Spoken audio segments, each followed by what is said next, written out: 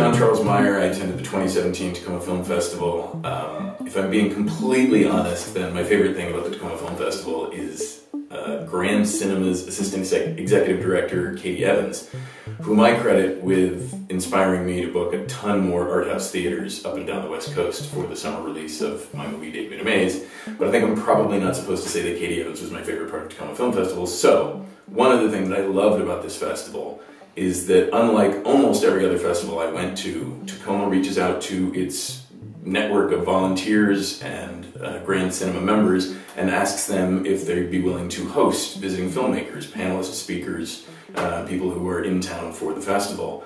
And as such, I got sort of an instant family. I'm not going to name any names, but the couple who took me in were really, really super cool. I loved hanging out with them, and they attended every event that I was a part of. I gave a speech as part of a panel. I of course, showed my movie. They were there at everything that I did, and sort of felt like my instant family. It was a lot of fun. I think you should attend Tacoma Film Festival because it's a very familial, tight-knit, happy, friendly place. I had a blast, and I think you will too.